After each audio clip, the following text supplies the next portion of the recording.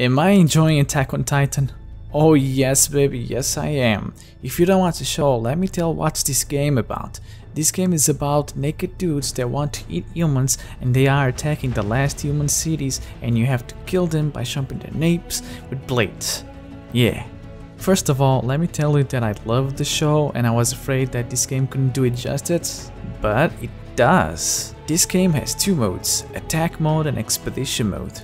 Attack mode is simply the story mode where you play the events of the anime itself, playing with the character that the game decides for you for the purpose of the story. In expedition mode, you are allowed to pick a character in a pool of 10 that you can unlock over time and do custom missions with your friends or by yourself. Characters have different stats and skills that sometimes will change the way you play. Missions have difficulties which range from 1 star to 9 stars. You can also choose just to do an individual mission or do an expedition, which is multiple missions in succession.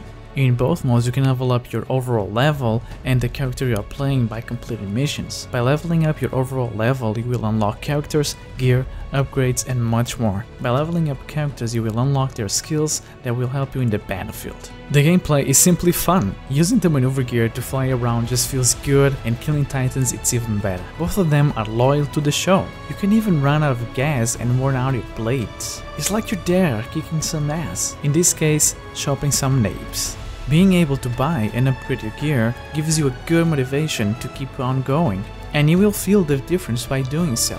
The only way to make the game even better is to be able to play with your friends, and you can! Sadly, at the end of every mission it doesn't show you the score, so you can compare it with your friends and see who killed the most titans and other interesting stats. Sometimes there are a lot of titans in the tight place and they will glitch out. It's a total chaos. Also, a lot of people might find this game pretty repetitive because most of the missions play the same way. And finally, I just wish this game had the original soundtrack from the show that I love so much. In conclusion, I love this game and I love the show. Should you buy it? If you watch the show and you want to do the same things they do, I think you're gonna love it. If not, you will probably find it confusing and super repetitive.